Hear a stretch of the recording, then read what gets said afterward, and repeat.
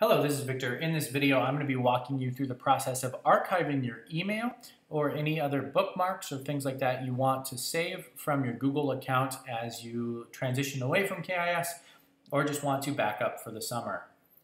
The first thing you're going to want to do is go to myaccount.google.com. Again, that's myaccount.google.com. What that will do is take you to this page. Which is all of the information about your account with KIS. When it asks you to sign in, make sure you sign in with your KIS account. And then I'm going to walk you into a process known as Google Takeout, which allows you to download an archive of any information that you would like. So once you're on this screen, go ahead and click the Control Your Content button from the middle menu. The first thing that's going to pop up is the ability to download and archive all of your data from Google products. So we're going to go ahead and create an archive. Now what this is going to do along the way is let us select all of the things that we want. So I'm going to go ahead and disable my Google Plus notifications. I don't really need my calendar.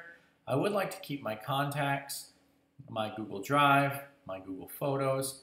I have no need of my Google Play Books, so just continue going through this and making sure that you select all of the things that you would like to select while removing all of the things that you would like to remove.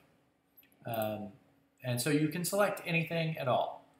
For the mail, what you're going to want to do is make sure that you either have your mail set to include everything or you do select labels of your email.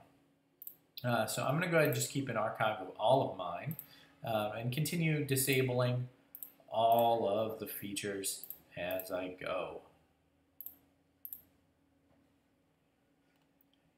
So I only have a small number of things selected now, and what I'm going to go ahead and do is hit Next.